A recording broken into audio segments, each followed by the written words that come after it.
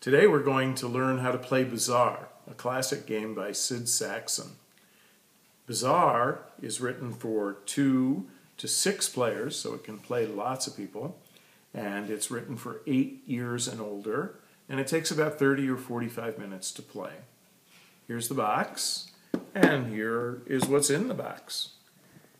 This is the setup. You get a total of 10 of these cards, and on the back side of each card are formulas. You randomly choose 2 of these so that each time you play Bazaar, it plays differently. And you get 40 of these object cards, or market cards, and you deal out about half of them, 4 stacks of 5 cards each, randomly every time. So the combination of boards and cards is different, and this makes Bazaar play differently every time you play it. The rules are very short. They're only 4 pages long, and hopefully my explanation of the game will be even faster. You also have reference cards, which look like this, and each player gets one of these, and these will easily tell you how many points you're playing the game to. So the gameplay is very simple. On your first turn, you roll the die. The die has all 5 different colors represented, and one side is a magic lamp. The magic lamp lets you choose any color you want.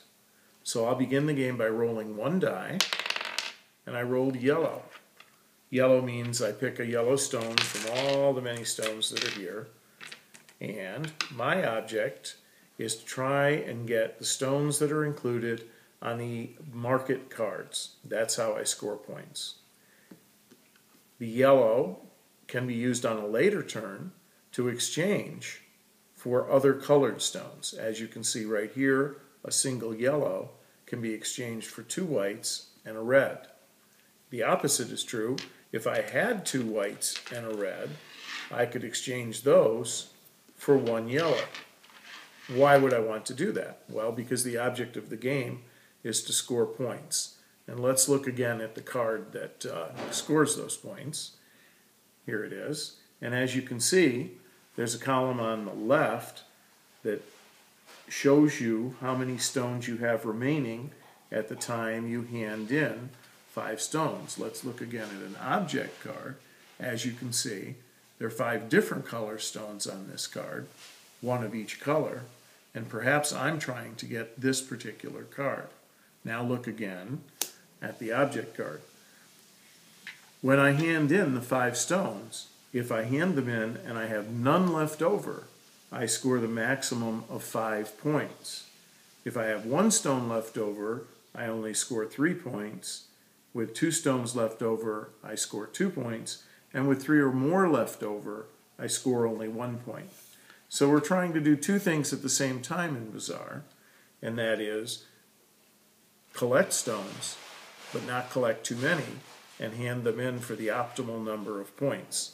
You can also see that these cards have no stars, a single star, and obviously the columns on our scorecard show that, no cards and a single star. We play the game until 1 column is completely gone, and then all the cards that show no stars become 1-star cards, and all the cards with 1 star become 2-star cards. And once again, let's look at the reference card, and you can see the 3 columns of 0 stars, 1 star, and 2 star. Okay, and we keep on playing until a second stack of cards is gone, and as soon as that happens, the game ends. And when the game ends, you just add up the points of the different players, and whoever has the most points wins. So a very quick summary on your turn: roll the die. I keep rolling yellow, I guess that's a sign. Roll the die and pick up a stone, or you have your choice of trading stones according to the formulas, and the object of the game is to get these cards and score the most points. And that's the game of Bazaar. Enjoy playing it.